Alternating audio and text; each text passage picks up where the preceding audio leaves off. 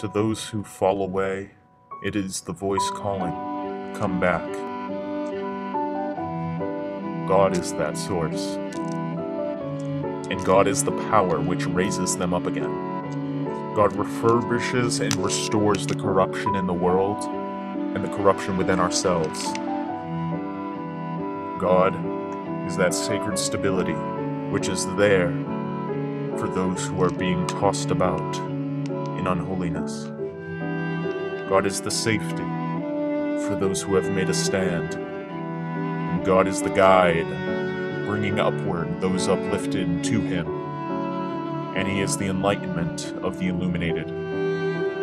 God is the source of perfection for those being made perfect. God is the source of divinity for those being deified. God is the principle of simplicity for those turning toward simplicity. God is the point of unity for those made one. Transcendently, and beyond what is, God is the source of every source, who generously, and as far as may be, God gives out a share of what is hidden. He is the life of the living, the being of beings, the source and the cause of all life and all being. He commands all things to be, and He keeps them going. We learn of these mysteries from the divine scriptures.